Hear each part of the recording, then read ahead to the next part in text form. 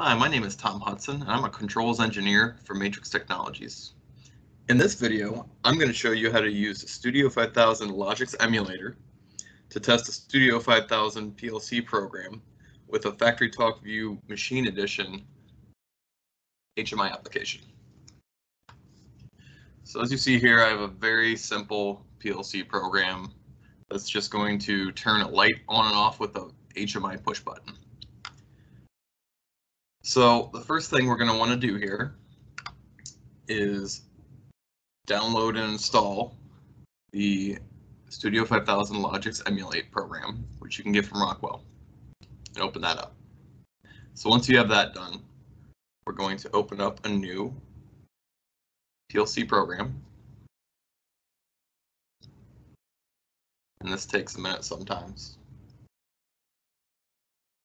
And we're going to create a brand new program that we're going to set up as an emulator instead of, as we see here, an L83 PLC.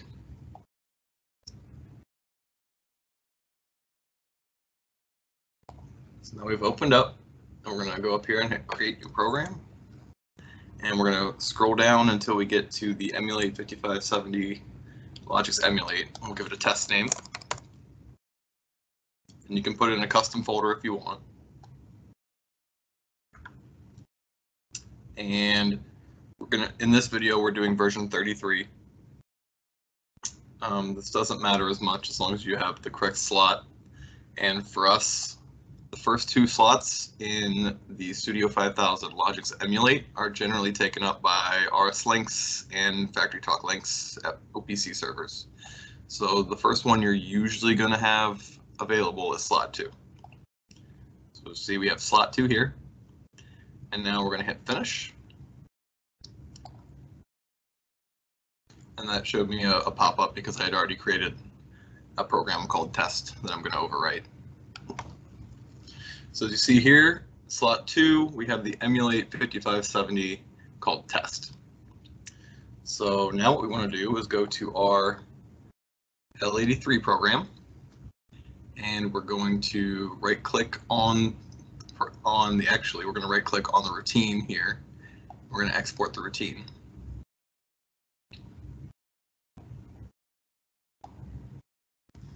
And then over here, we are going to right-click on the program, add, and import routine. And the reason I like to do this is because it pulls over all your tags and you don't have to go recreate all these tags. The other thing I want to note here is that all of your I/O tags will not come over with the import, and I'll show you what I like to do with those. So hit OK. It's going to import and overwrite our main routine. So now we have, as you can see, I'll do a split screen here. We have this the original PLC and now the Emulate PLC program. So you see we have an error on these, and these are the I/O tags. So what I like to do is do a Control F and then replace, and I will grab this, and what I like to do is delete the dot at the end and replace all of the extra characters here with underscores, but not up here. Down here, replaced with underscores.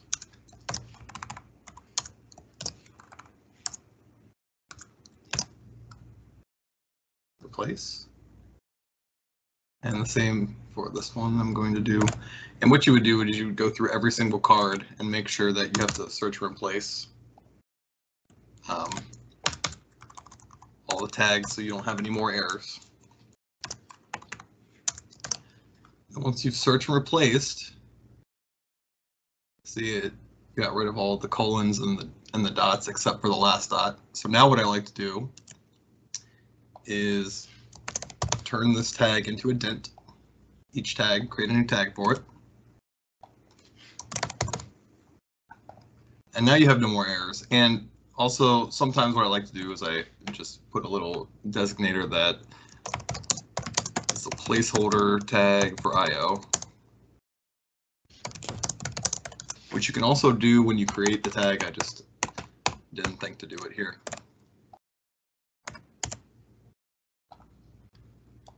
So now we don't need our original PLC anymore. We're going to come over here. We're going to right-click slot 2 and create in the Logix emulate. We're going to choose the emulate 5570 controller. This is all fine.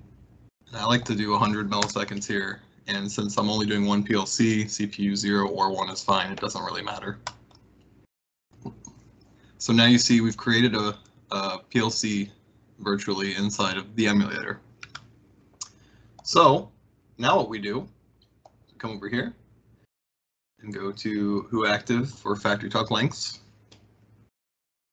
and it'll pop up, and you go to your virtual backplane, and here is your PLC inside of the emulator. And you just go ahead and you can hit go online or download, either one. And then it's going to ask you to download because there's nothing inside of that PLC right now.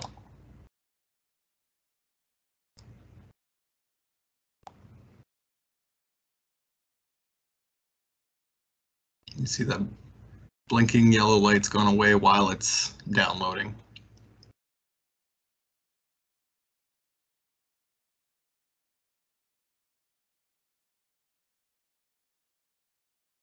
All right, and now we are online in remote program, and we're going to set that to run mode.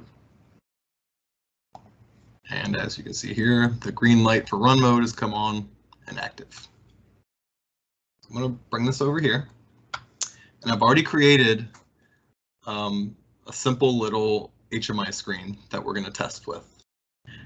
As you can see here, I have emulate set up as my communications topic for the tags. They line up over here with these tags. Now we're going to go set up the communications in Factory Talk Links over in our FTView Studio.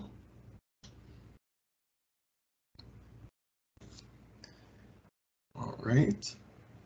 And first thing we have to do, like I showed you before, I'd set up emulate as my tag topic for this project. So I'm going to type in emulate, and then we can drill in here through our virtual backplane to our Logix emulate controller. Then you hit apply, and it's going to tell you that it doesn't recognize this new path because there's not one set currently.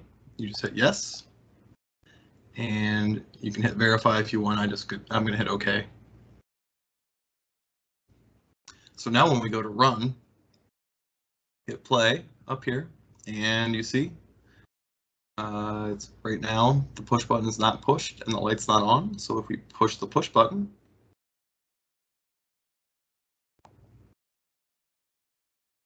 oops, sometimes it has a little hiccup in update rate. There we go. So the light is on, our light turned on, and now our light out button is on, and our light has turned on here. So that's how you emulate using the Studio 5000 Logix emulate and Logix Designer with a Factory Talk Machine Edition HMI application. Thanks for watching.